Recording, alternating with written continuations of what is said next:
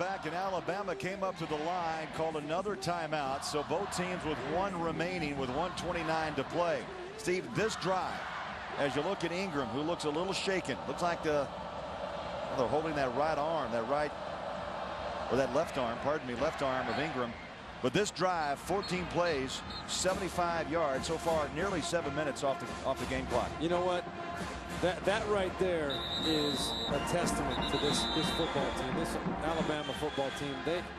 They are a team that is well prepared and very confident in any situation. We talked how they fully expect to win this game. And no panic.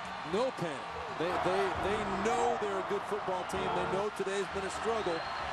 But they also know what this game means to Auburn. If they find a way to win the ball game, it's not going to surprise them one bit.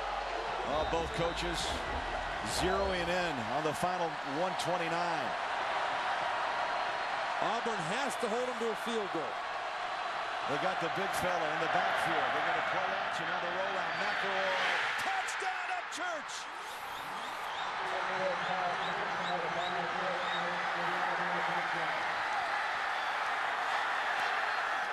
Bama will go for two. Bama will go for two, no doubt about it. What a great play call and a great execution job by Upchurch, McElroy. And when I said Auburn has to hold them to a field goal, I'm saying you don't want your team to have to score a touchdown at the end of the game. Obviously, Auburn's going to have a chance to tie or win this ball game. But right there, a great play, great execution by Alabama.